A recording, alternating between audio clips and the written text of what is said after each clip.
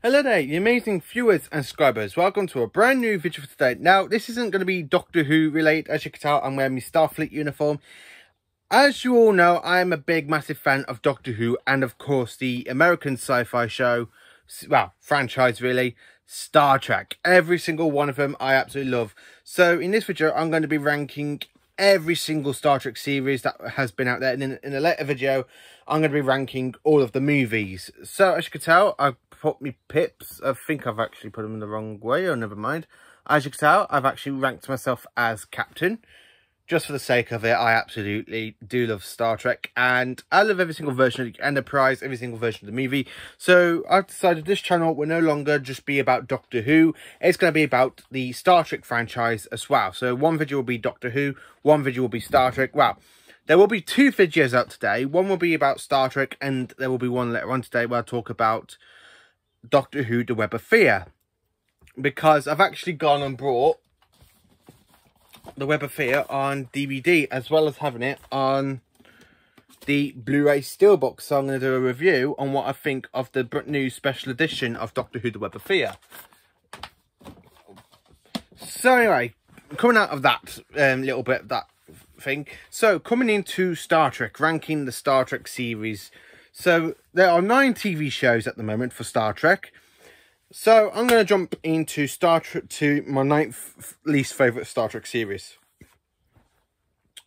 So in 9th place, it is Star Trek, the original series. Yes, the one with William Shatner as Captain James T. Kirk. And it doesn't really wow me as much as the other Star Trek TV shows do. I find it so... I get that it was made in the 60s, but I really don't like William Shatner. I mean, every day is just so terrible, isn't it? I cannot sit still in the captain's chair and talk. The only good character in it is Mr. Spock, played by Leonard Nimoy, and it's a great... I do like Leonard Nimoy as Mr. Spock. He's absolutely awesome. But Star Trek Original Series is set in 2265 to 2267, really, and then in 2267... let me try that again. Sorry, it's the original series is actually set in a point in time in Star Trek history where it's set from 2265 to 2269, but also to 2270, because it does, even though it was cancelled after the 3rd season, it was basically picked up in the cartoon series until we get to the motion picture set in 2271. So never mind about that though. So the original series is spread over 3 series. The actor/character I really don't like is James T. Kirk. Admittedly, he does get better in the films, like in the original series films. William Shatner does get a lot better. I do like Chris Pine's version of Kirk a lot more, but that will be another video topic. I do like the original series a little bit. It's got some good episodes in there, like the one with the Tribbles on K7 with the Klingon ship. I like the bit with the Klingon battle, Spock's brain, even though that is a bit of a weak episode. I think that was trying to go in a good approach. The Enterprise Innocence is another good episode, especially when you see the Romulans making their own Klingon vessels due to a deal with the Klingons. I absolutely do like that. So, coming into 8th place, it is the animated series. Yeah, this is set at the same time as the original series. So, around about 2269 to 2270, really, and it's not as good as the original series. Again, this one is higher than the original series because I do like certain stories in it. I like the way they bring back Civilized Jones, who was with the character from the Tribbles. I do like the Klingons. I like the way they're trying to get this series to go. It's actually an okay series, really. It's a lot better than the original series for me. Does some have some bad episodes, got some good episodes like all Trek shows do, so never mind about that. So jumping into my 7th place, it is Star Trek Enterprise. Yeah, the prequel set in 2151 to 2161, and it's actually got some good stories in it. I mean, when you get to season 3 and season 4, that's when it's starting to peak, and then it gets cancelled halfway through season 4. That's when it's starting to get good. Season 1, yeah, there's some good episodes in Season 1. There's some bad episodes in Season 1. There's some good episodes in Season 2. There's some bad episodes in Season 2. So, Enterprise, for me, is a bit of a mixed bag. I can watch them, but I don't enjoy certain of them. I do enjoy specifically the later seasons, like season 3 and 4. I absolutely do love them a lot more. The only thing about it I really don't like is from season 4 is the last episode for These Are the Voyages. I like the fact they tried to get it to go into the Next Generation episode, the Pegasus from season 7 of the Next Gen, with Riker being torn what to do. But there again, it's such a very, very mixed bag. And I don't like the way they kill Commander Trip Tucker. Because out of all of the characters from Star Trek Enterprise, Commander Tucker is my favourite character from Star Trek Enterprise. I do like him. Commander Charles Tucker III. I absolutely do like him. I like the way he's there trying to get over his anger in season 3 as well, because the Cindy killed his sister in the attack on Earth. Yeah, I do kind of like Chip Tucker. Archer's my second favourite character, followed by Hoshi, because I think the Linda Park who played Hoshi, she's pretty fit, to be honest with you. She's absolutely fit, so I have to say that for Hoshi, she is fit. So, anyway, coming out of Enterprise, jumping into Lower Decks, set in 2380, the year after Star Trek Nemesis. And I actually do kind of enjoy this little series. It's a lot better than the animated series, because I do pretty much, I don't really like the animated series that much, but I do like Lower Decks a lot more. I like the little bits and pieces that they're throwing in from Star Trek history. I like the Borg reference. I like the references, like in the latest episode of Star Trek, Lower Decks, episode 3 of season 2. I like the fact they brought in Tom Paris. Tom Paris is the pilot from Star Trek Voyager, aka the USS Voyager. So I do kind of like that reference, the way they did that. I like the reference they did to Miles O'Brien in the Starfleet Academy episode. I absolutely do like this series. I think the characters are good. I like the way that's not set on a main ship from the Federation, a bit like Deep Space Nine. Well, Deep Space Nine was kind of set on the main space station orbiting a wormhole. Voyager wasn't a main ship, but it was made a main ship when it got stranded in the Delta Quadrant. So kind of like how we on the Cerritos, and that is just like a secondary science vessel, and they use it to carry on like Second Contact and stuff. I like Boiler. He's my favourite character at the moment. I like how he like their screams and stuff. I like the fact he joins the Titan with Commander Riker, and they go into the uniforms from 2373, which was from First Contact, from aka the start of Dominion War, season 5 of Deep Space Nine. And it's still actually nice in the 2380s, actually still wearing those uniforms, especially in Lower Decks. They're wearing like a kind of a new uniform that you do see in a bit of Voyager's future episodes. So I do kind of enjoy that as well. So coming into my 5th favourite Star Trek TV show, I'd say this is Discovery. I kind of like the way Discovery it has headed over its 3 seasons, coming up to 4. I absolutely do like the way they set it off just 10 years before Kirk, so set in 2256, 2257, and then they jump into the future in the 31st century. I absolutely do like season 1 and 2. I like the fact they bring in the Constitution class Enterprise with Captain Christopher Pike. Just to know, I am really looking forward to watching Strange New Worlds, because that is still set before the original series, and I would actually like to see Captain Christopher Pike a lot more, because Christopher Pike is from the original episode, the original pilot, The Cage, until they scrapped that episode and then just remade it with James T. Kirk. I wish I would have kept Commander Pike, Captain Christopher Pike. I like the fact they've updated the Enterprise as well for the modern screen, so it's not like the model from the 1960s. They've actually made it a lot better. I absolutely do love that. And I love how they bring back Spock as well. I like how the fact it's not focused on a captain anymore in Discovery. It's like focused, specifically it's focused on Commander Burnham, her story through Discovery's timeline. So when she served on the ship, I forgot the original ship, not the Discovery, USS.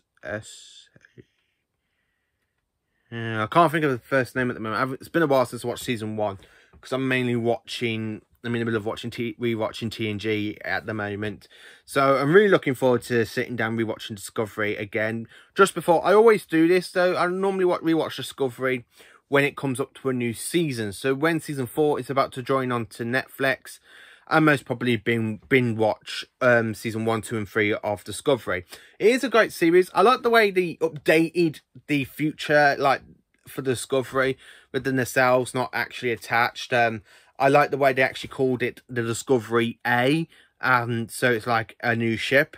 I like the fact they're bringing Voyager in this, where they call it USS Voyager, and it's the J version of Voyager. So that is the 9th generation of the ship. So Voyager is still famous, even though it's a ship that got lost in the Delta Quadrant. Very much enjoyable. I do like that.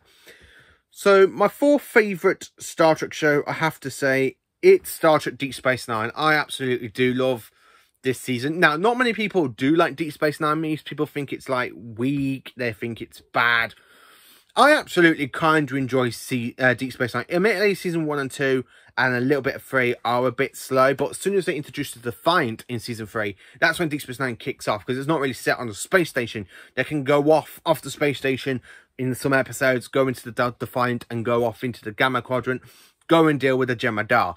And I love it from seasons 4, 5, 6 and 7, because I absolutely love it. I love the bit with season 4 and 5 with the Klingon War. So the Klingons go back to their own old ways. They go back and they're going to conquer Cardassia Prime, because I think the Cardassians have been took over by shapeshifters.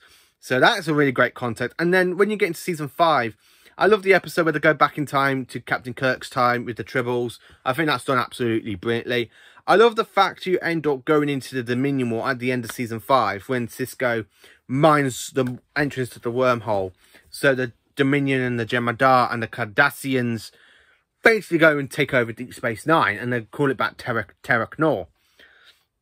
I absolutely do like that. That's a good plot. So I do like the way the Cardassians, like with Gul Dukat, when he comes, I've been waiting this moment for over 5 years. I absolutely love that line. Gul Dukat is a great Star Trek villain for me, and I will have to do the ranking of the Star Trek villains. I really do enjoy Deep Space Nine's run. I love the way at the end of season 5, you got 6 and 7 literally focus on the Dominion War. I absolutely do like the Dominion War. It has got some great battles.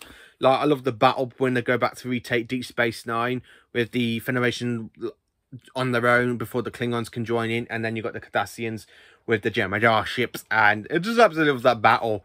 And I love the last battle as well, when they go to Cardassia Prime to try and end the war, and then Sisko dies and becomes a prophet in the Celestial portal, where Gul Dukat goes and joins the Par-Wraiths. I do kind of enjoy that. Deep Space Nine is a great series. I wouldn't actually recommend it for season 1 and 2, but when you get into season 3, I would highly recommend it a lot. Specifically, season 2, if you missed the Maquis episode, that's actually worth watching for season 2. Where season 3, I would actually recommend the Search parts 1 and 2. I would actually recommend the whole lot of season 3. Season 4, I would absolutely recommend. I love season 4. 5, 6 and 7, absolutely amazing. I do love them. So, coming into my 3rd favourite Star Trek show, and I have to say this, it is Star Trek Picard. I love Star Trek Picard. I like the fact they bring back Picard, Patrick Stewart as Picard. I think Patrick Stewart still sits into the role of Picard. I like the way he has his comm badge. Now, unfortunately, it's not this type of comm badge which he has. It's more like his Star Trek Generations up to Nemesis comm badge. I like the references to Data in season 1, that Data's still alive. I don't like the way they did it, though, to have him, like, unplugging the chips out of the computer so Data can fully die. Spoiler alert, if you haven't seen Nemesis, Commander Data does die. I like the way they bring in 7 and 9 from Voyager. So, I love the bit when you see the Borg ship crash land on the planet where the android planet. I like the bit where you have 7 just there kicking over a dead Romulan body, and then she goes, heads up. And I love the way they brought in Voyager's, like the music from Voyager there. Do, do, do, do, do, do, do, do, do. I love that bit when they literally bring 7 in. I like the way they bring in E-Chip as well, even though they kill off E-Chip. I think that was a bit of a harsh thing to do, but I do like the way they brought back E-Chip. I like the way they brought back Hugh in it as well.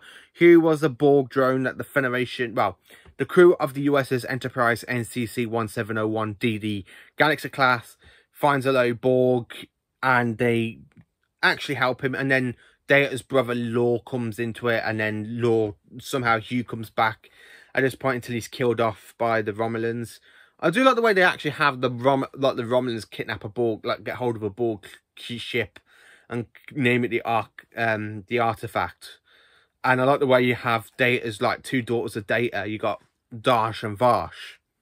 And I love the return of Commander William T. Riker and Deanna Troi, aka, even though they do have a daughter, the son passed away. I like the way they have Riker with Troi with a daughter. And she's very wild like Commander Riker is. I like the way with Riker as well. I love the bit with the Next Generation thing where Picard walks in, he goes, "Hello, Will." And he goes, I do like that. I do like Patrick Stewart and Picard with Commander Riker. I love the bit with Picard standing up to the Romulan fleet and then with Commander Riker saying, "What, you didn't think I'll let you go it alone, did you?" I love Jonathan Frakes is amazing as Commander William T. Riker in Star Trek Picard, as well as TNG, and it is just a great 10 episodes. I'm really looking forward to season 2 when they bring back Q.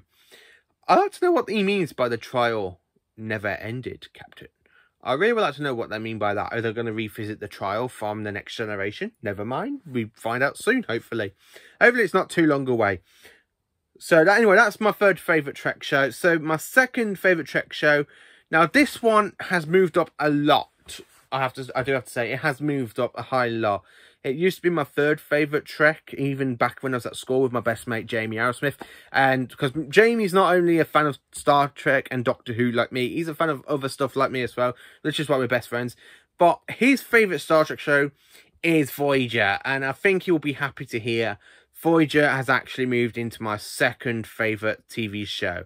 I do like Voyager. I like the way it's set in the Delta Quadrant, like how it got pulled in from the Caretaker into the Delta Quadrant. I like the fact we meet new alien species like the Erosion, species 8472. You have more Borg episodes because the Borg are actually based in the Delta Quadrant, where in the Alpha Quadrant and Beta Quadrant they use the portal.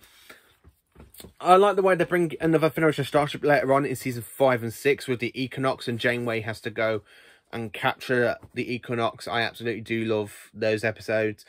I love Dark Frontier with the Borg when we introduced the Borg Queen who died in First Contact. I absolutely do like the way with the Kazon. I absolutely do love the Kazon from season 1, 2, and 3 of Voyager. I love the way with the Kazons when they take over Voyager. I absolutely do like the way with that, because I think that was actually, I wasn't really expecting that when I first saw it. I would have thought Janeway would have got the ship away, but no, the Kazons took over Voyager, and then it's down to Tom Paris with the Talaxians to come and take over, to come and battle Voyager with the help of the Doctor and Mr. Suter. Commander Chakotay is a good character. I like the way they bring in 7 and 9 as well. Season 1 for me is the weakest season of Voyager, but it sets up a lot with it being set, like, pulled away from the Alpha Quadrant after being set, like, after it departed Deep Space Nine. I love the way they bring in Deep Space Nine as a cameo, which I have to say that as well with Deep Space Nine. I like the way in the first episode they bring in the Enterprise from the Next Generation with Captain Picard and Sisko talking, with that reference of the Battle of Warp 359. With Voyager, I absolutely love it where you see Harry, with Tom Paris, Harry Kim, talking to Quark and he's trying to con them.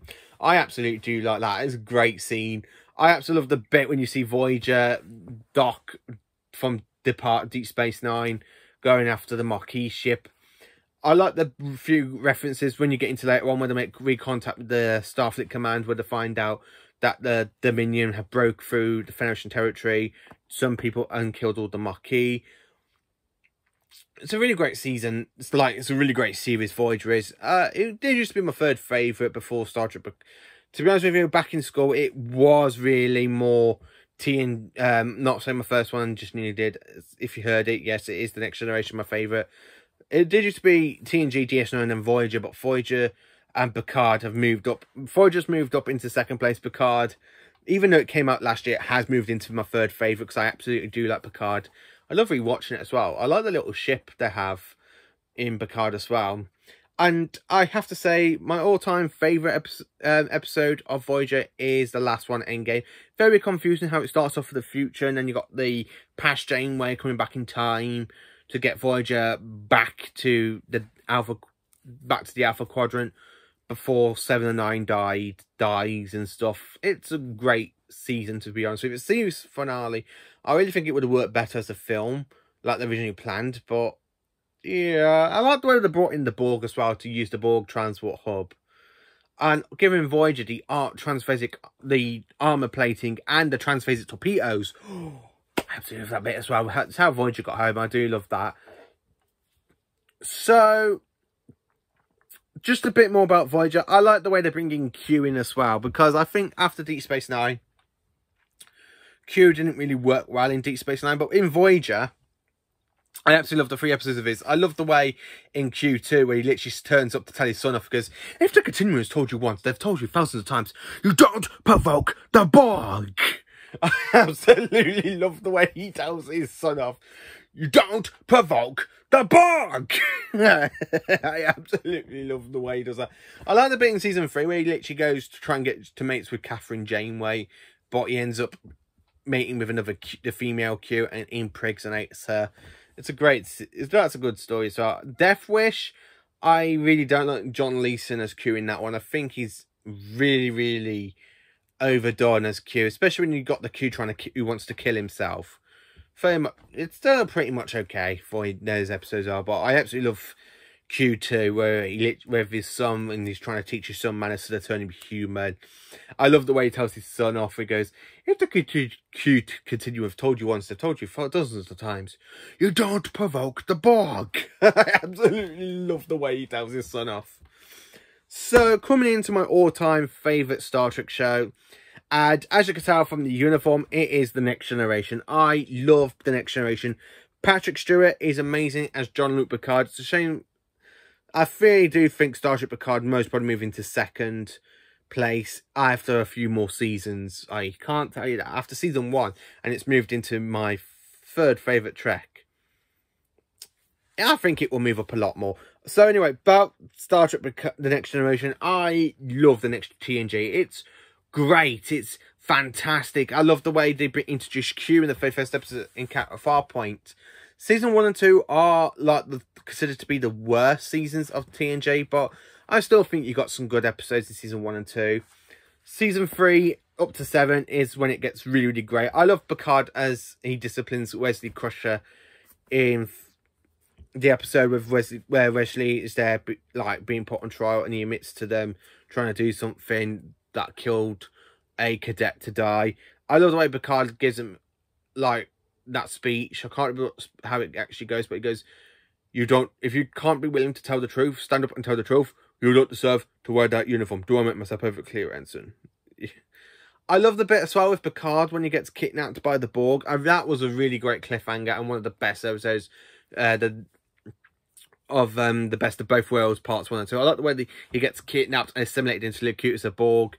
I absolutely do like that episode. I like the chain of command as well, where he's being tortured by the Cardassians, and then he's like trying to break him down to admit defeat, and he still stands there. Even though there are like 5 lights, he literally goes, there are 4 lights! I absolutely do love that episode. I love the bit where he finds out he's got a son, but it's not actually his son. It's just Damon Bach, who basically wants revenge on Picard, considering Picard killed his son in the Battle of Maxia, which is before Picard took command of the Enterprise D, which is the Galaxy-class starship. I really quite enjoy TNG. I like Commander Riker. Brent Spiner is my favourite character after Captain Jean-Luc Picard. I do like Brent Spiner. He's my second favourite character. Well, he's my second favourite actor because he plays Lieutenant Commander Data. And I absolutely do like Brent Spiner's Data. LeVar Burton is brilliantly as Commander Forge. I like the way in season 5 they're bringing Ro Laren. I like the way they're trying to, like, Picard's there going, I will not have her aboard this ship. And then the Admiral's just going, tough, you've got her. End of discussion. I absolutely do like TNG. I like the way they bring in the Maquis after, because halfway through season 6 and 7 of The Next Generation, Deep Space Nine was going on, because even though The Next Generation is set from 2364 to 2370, by the time you get to Deep Space Nine, which is set in 2369 to 2375, I think it's set. Yeah, around about there, because Voyager's set in 23 yeah, that's it. Voyager set in 2371, and it came back in 2379, round about the time Picard goes and deals with Sinjan. Right about the same time of year, just after she comes back before Picard has to go and deal with Shinzon in Nemesis, which will be another ranking video.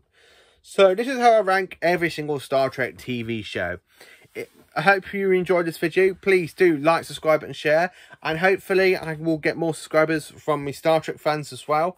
Though there will be a Doctor Who video coming out later on today. So there will be 2 videos, one Star Trek, one Doctor Who. So hopefully this one does become popular, because there will be more Star Trek videos on the way. Thank you for watching, and please prepare to dock out of Deep Space Nine.